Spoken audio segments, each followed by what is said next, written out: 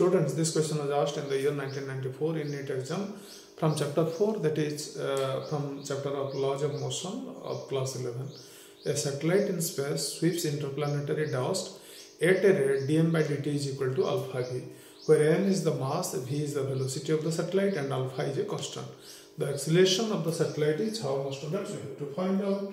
Okay, student, what is given? Dm by dt is given. Okay, student, and m is the mass, v is the velocity. Okay, student, what is the formula for force, student? F, we know F is equal to the time derivative of momentum, or it is the rate of change of momentum with respect to time, and the magnitude F scalar can be written as dp by dt. And what is momentum, student? That is the quantity of motion contained in a body, mathematical equal to mass times velocity. So you may write this is mv, and this becomes, student, here in this case mass is m, so you may write this m, so you may write this dm by dt into v according to chain rule, and m dv by dt.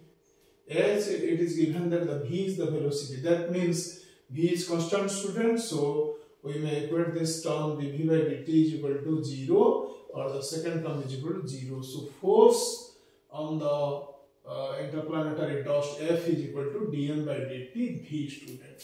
F is equal to dm by dt into v. What is dm by dt, student? It is given dm by dt is equal to alpha v. So this is alpha v into v, means alpha v square.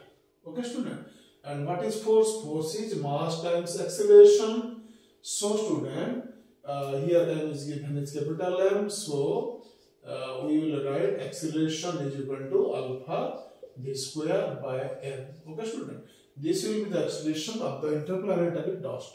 So if the satellite is moving this way, student, the dust will move to this side. So the acceleration of the satellite will be, the direction will be opposite to the direction of the interplanetary dust.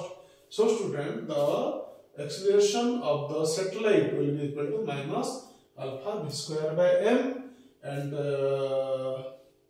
this is r, student, minus alpha v square by m. Where is it? It is in option D. So option D is correct, students, for this question.